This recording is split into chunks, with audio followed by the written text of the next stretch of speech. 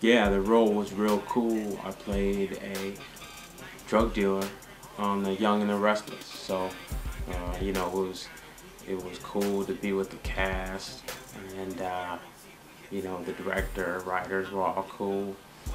It's always, you know, good opportunity to be on a daytime soap like The Young and the Restless, and just, showcase some acting skills.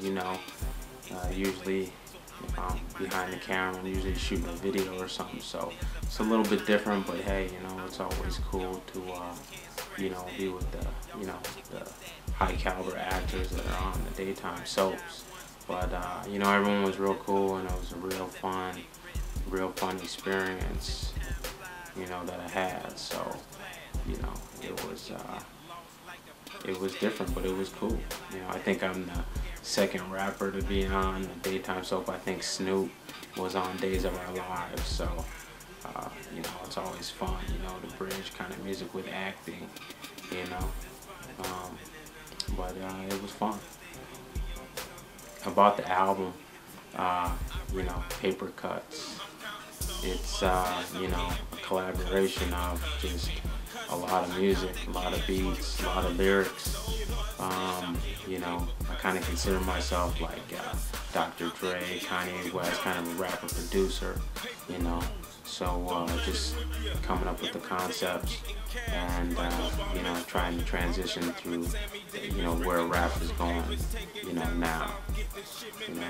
Where's rap now? Well, I think, overall, the days of just rocking one beat and, having some dope lyrics, that's not going to cut it anymore. It's kind of changed as far as the beats are a little more complicated.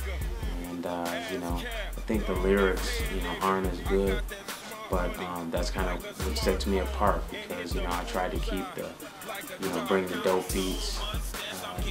Gotta have like 3 or 4 beats in one song. That's something that's changed. And then try to keep the lyrics, cool, funny. I try to keep them funny if you listen to my lyrics. So I think that is, in the direction that rap is going.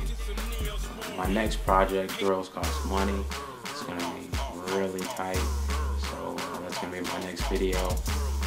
Obviously have girls, and I try, the song, isn't, it's about, it's a negative, but it was kind of tricky in terms of writing it, not to offend anybody, just to be like, yo, girls do cost money, whether you have a wife, whether you have a girlfriend. In a positive way, what I'm saying, you take them out to dinner, whatever, go to a movie, shopping, all that kind of stuff, it costs money. So, I just thought it was a clever song, so hopefully it'll be a huge success. But that's about it. So, Kid Hustle, man, stay tuned. Peace.